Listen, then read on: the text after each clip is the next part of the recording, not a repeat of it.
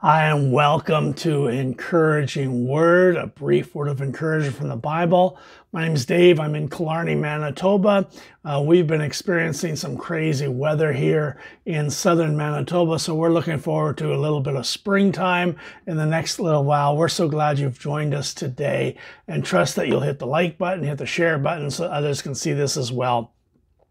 Yesterday in church, I spoke about the transfiguration of Jesus Christ, where Jesus literally was changed before the eyes of Peter, James, and John. He was changed from his ordinary human self, the way they saw him every day, to where they saw him in his majesty and his glory as no one had ever seen him before. According to the scriptures, the Bible says that his face changed, it glowed, it radiated with God's presence. His very clothes shone, and Mark describes it as whiter than any bleach could ever whiten it. And I love that description. It's so very human.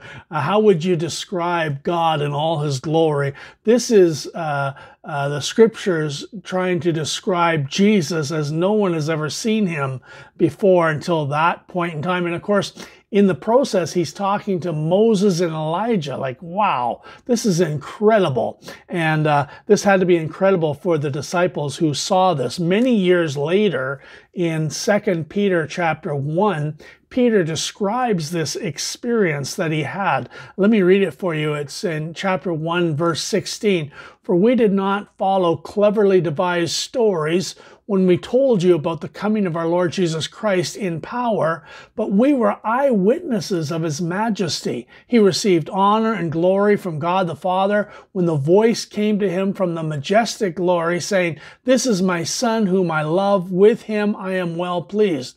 We ourselves heard this voice that came from heaven when we were with him on the sacred mountain. Wow. Many years after it happened, Peter is still talking about his experience where he saw Jesus in all his glory and all his majesty. You know, yesterday in church, we began our service with a recording of an old song that used to be very popular. It said, "Majesty, worship his majesty. Unto Jesus be all glory, honor, and praise." Majesty, worship his majesty. Kingdom authority flows from his throne unto his own, his anthem raise. So exalt, lift up the name of Jesus. Majesty, come glorify Jesus the King. Majesty, Jesus who died, now glorified, King of all kings. You know, some people need to get a fresh revelation of Jesus Christ as the majestic one. Yes, he's our friend that sticks closer than our brother. He's always comforting. He's always there for us. But he is the King of kings and the Lord of lords.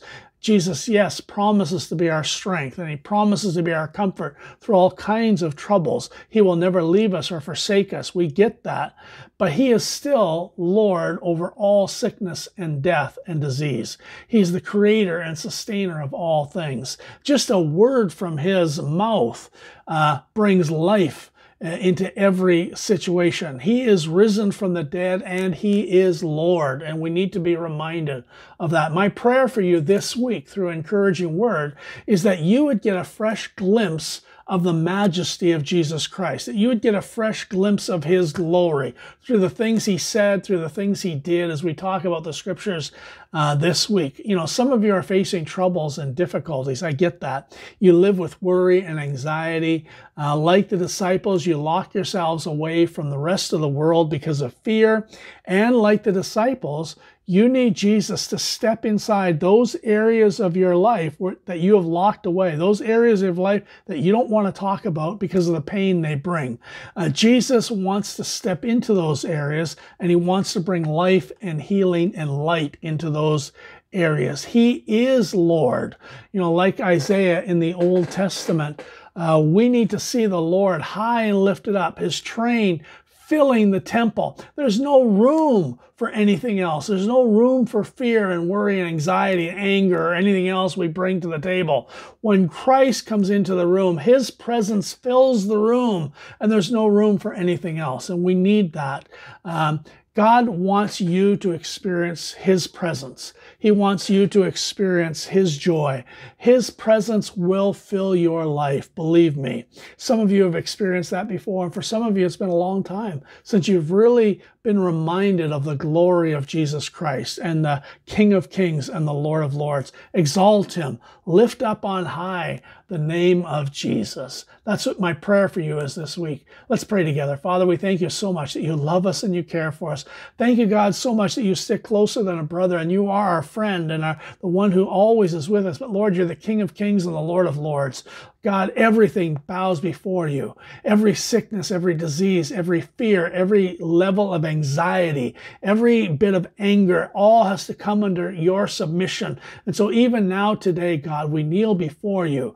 If not physically, certainly in our hearts, we come before you and we surrender our lives to you once again as King of Kings and Lord of Lords. I pray for every person that's watching today. Father, may they get a fresh glimpse of your glory, of your majesty today.